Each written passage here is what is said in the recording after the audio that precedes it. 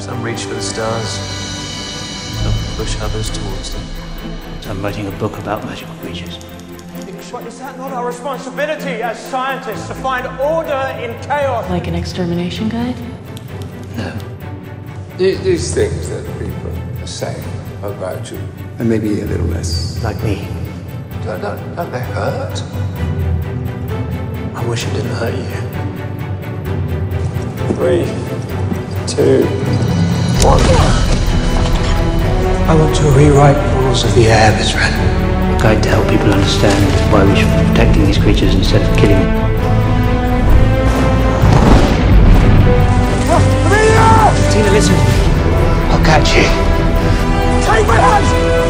Please, you don't understand. Please!